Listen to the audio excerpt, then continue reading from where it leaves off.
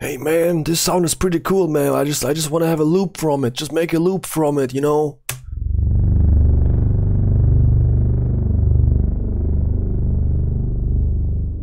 Oh man, this sounds like a big ass tuba, man. Just look, pitch down and play it slowly, you know, man. But just make a loop from it. So let's take a really meaty portion of the sound. You know, there's lots of meat over there, and we're gonna just press Z to find a zero crossing in the audio. Pretty far away, man. Oh well, we gotta work with.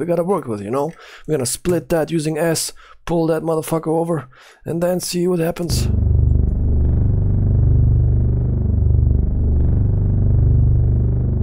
It's not too bad, you know. It's actually a bit short of a loop.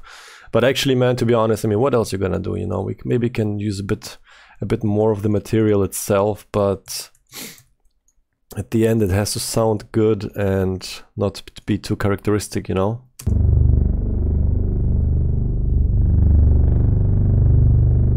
Like the jump section over here, you know, this is typically what happens if the beginning and the end of the audio is too different in character. You need a longer crossfade. And now we got phases mixing. Let's see if this helps.